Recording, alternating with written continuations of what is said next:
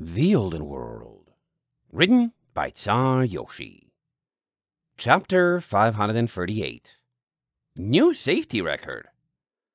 Starlight's rear hoof hit the ground, skidding slightly in the dust as she twisted and spun. Moments later, a wooden sword pierced the space she had been standing, turning its thrust into a slice and swinging after her.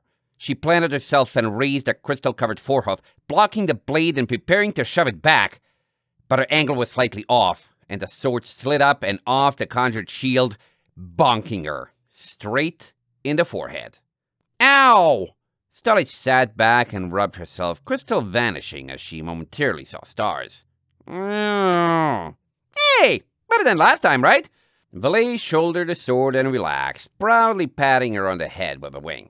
You're getting better at guessing where I'm going to swing. Still need to get your angle right for blocking or the shape of the crystal. Your hoofwork is great, though. Wanna switch and practice backflips for a bit?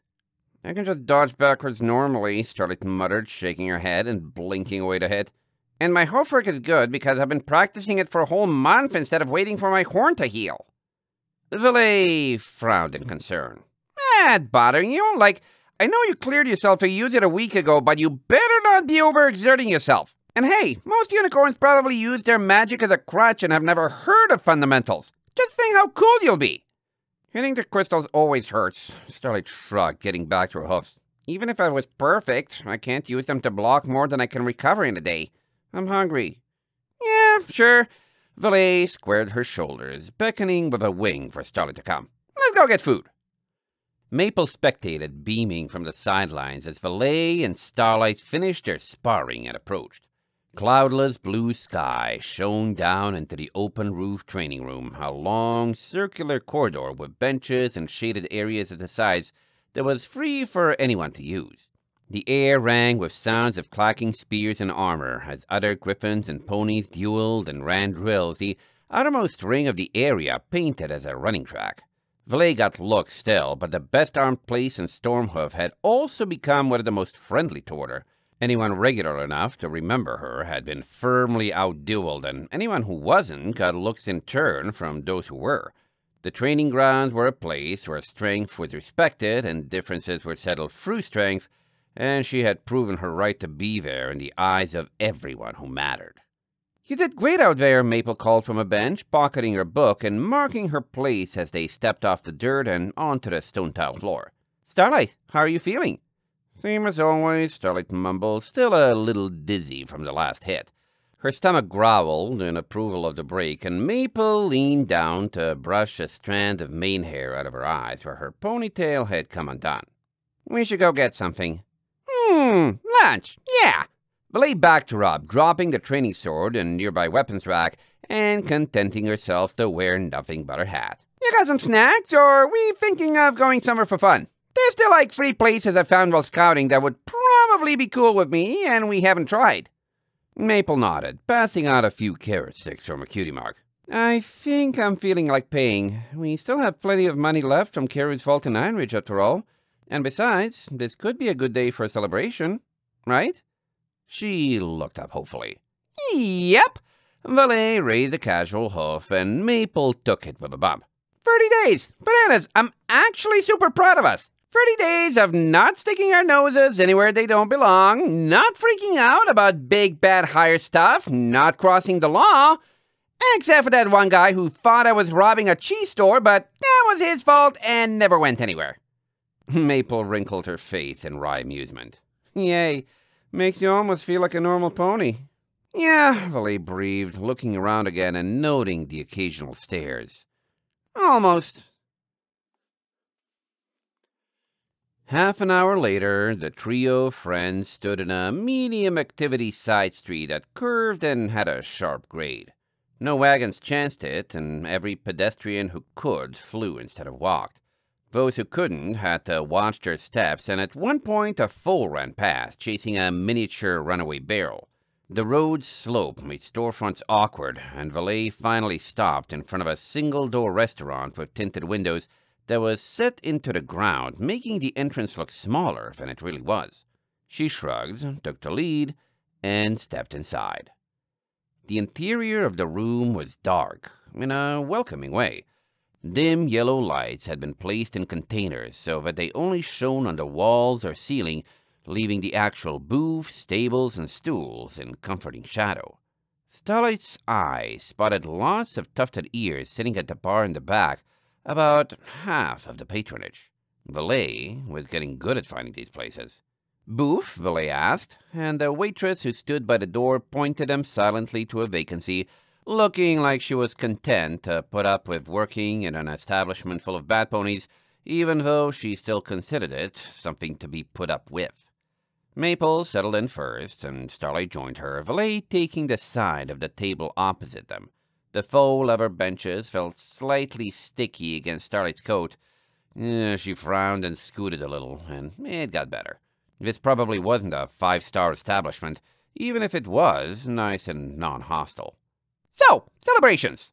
Valet nodded at Maple, picking up a menu with her wings and burying her face in it.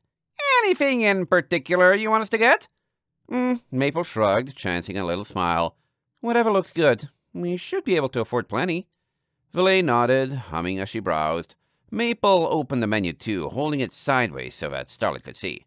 "How about this?" she asked, pointing to something on a list of items Starlight couldn't quite read from that distance in the dim light. "Oh, this looks good. Starlight, how hungry are you? Do you want a whole thing for yourself, or should we split a big one?" Starlight glanced at Valet, then at the menu again. She really was hungry. "Starlight?" Maple tilted the menu a little closer. "I think you might like any of these. Vegetable stir-fry on rice with baby corn, strip noodles and broccoli, and... Starlight?" "The first one sounds good," Starlight nodded, rubbing her forehead again. "Maple?" "Yes?" Maple turned fully to her, writing out their orders for the service to pick up. "Is anything wrong?" Starlight shrugged. "It's like 3 days until the tournament starts again, the one Valet wants to be in, and not having anything happen for this whole month has really been nice." Maple smiled ruefully. "Sounds like we need to have another talk again before going in there, all of us. Is celebrating staying out of trouble reminding you of that?" "A little. It's just been nice." Starlight's eyes turned down toward the table.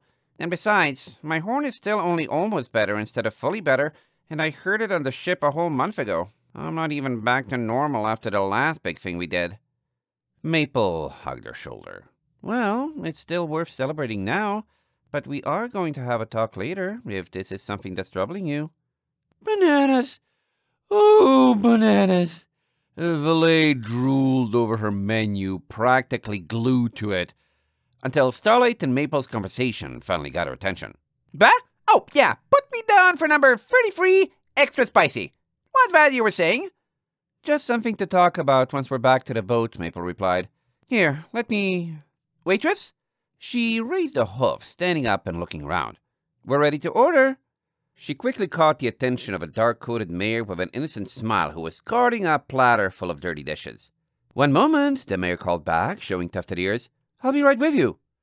In a moment she was, wearing a server's outfit and a chin-length bright yellow mane. "Hi, I'm Sensei, and I'll be your host tonight. What can I—" She trailed off, looking sideways at Valet. "Excuse me, have I met you? You look almost familiar." Valet returned the look, squinting. "Yeah, I think that rings a bell. No, your mane rings a bell. You reminded me of... Bananas, where was it? Oh!" Sensei jumped a little. "I went to a dusk statue with you on the mainland when you first arrived here. I remember telling you about that. That was you, right?" "Yep." Valet nodded, recollecting, and grinned. "That was me. Hey, it's sweet to run into you again." "I know." Sensei giggled, closing her eyes and showing her teeth. "Hey, my shift ends in an hour, if you'd like to catch up." Maple gave her a friendly smile. "You two know each other? We could take that along." "Sure thing." Sensei winked, then put a hoof on the menus with a flourish. "Let me take your orders, and I'll be on my way." When she had gone, Maple looked to Valet, and Valet shrugged. "I met her back when I was separated from you guys when we first got here. She was like, literally the one friendly face I ever saw. Certainly wouldn't mind returning the favor, even if we just wanted to hang out and say hi." Maple nodded. "It sounds like a great idea. Even if we've been being quiet and not getting ourselves into anything, We haven't been doing a lot to make friends here either. Sweet! Valet rubbed her hooves together in anticipation. In the meantime, oh boy, spicy noodles! I can't wait! End of chapter 538.